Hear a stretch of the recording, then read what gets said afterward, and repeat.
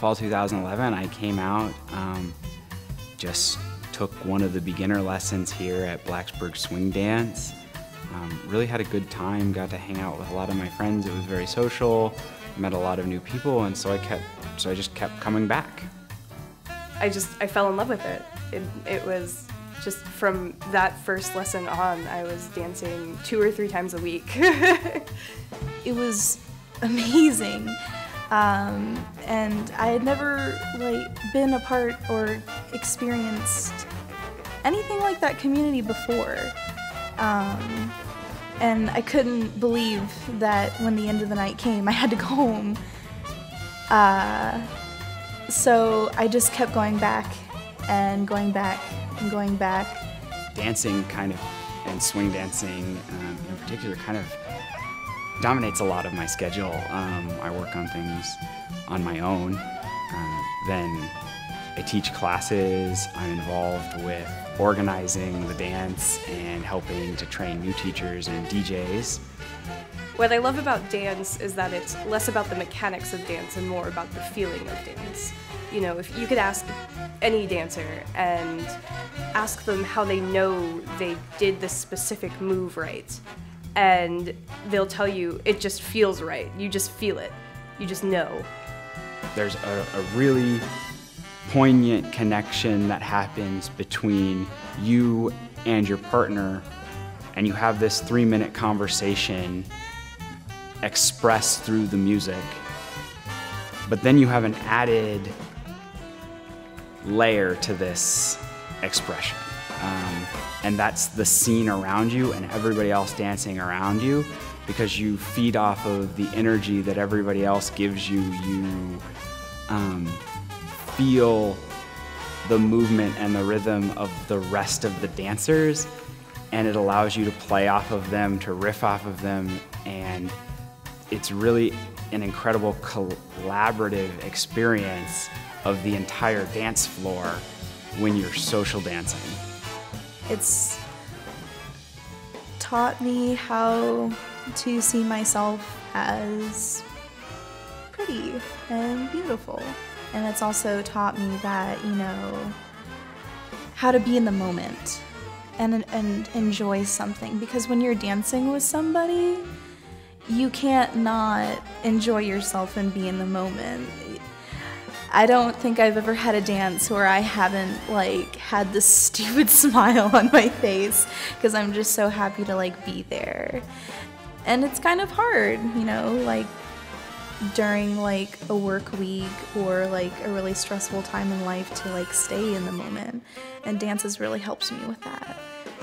Socially, you're just accepted into this group universally. I could walk into any scene in any city and just belong instantly. And, you know, each scene has its own quirks, its own little dialect, and it's so much fun to go somewhere new, and, you know, that's really when your little dialect is highlighted. One of the other things that I really love about dance, and this is one of the things I tell anybody who's interested in dance, especially social dance, is that it's an instant community anywhere that you go.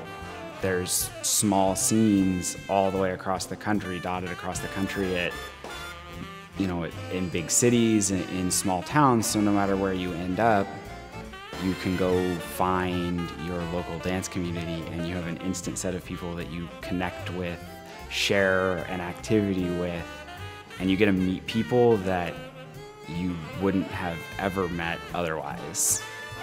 In terms of psychological strength, that community is just invaluable. I began to experience symptoms of bipolar disorder, and I didn't know what was happening. All I knew is that I felt awful, and if I didn't have that really tight swing community who were able to pick up on how I was feeling and how it was different than normal, and, you know, just really have my back and support me, and making sure that I was coming out to dance and exercise and have fun is what really brought me through the episode and kept me here and kept me alive. Thinking about it, I could travel anywhere pretty much anywhere in the United States or around the world, and I would find a home with a dancer. And I know that even if I didn't know their language, we would be perfectly able to communicate to each other the joy we feel while dancing as we dance. When I watch swing dancing, it's just unbridled joy in everyone dancing, everyone sitting along the sidelines. When you watch people go up to other people and ask them to dance, they hop out onto the floor, they run onto the floor, you know, there's no sense of reluctance there.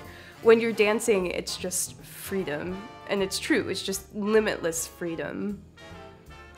It's almost like the rest of the world melts away and it's just you and your partner and the music. And it's a really interesting unity. You know, I heard someone say that art is how we decorate space and music is how we decorate time.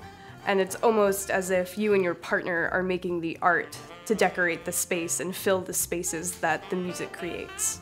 And that's how it really should be when you're dancing with a partner, when you're dancing by yourself. That joy should be shooting out of your core, out of your sternum, out of the tips of your fingers, out of the top of your head.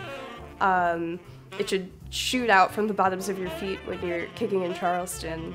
And that's what makes you a dancer.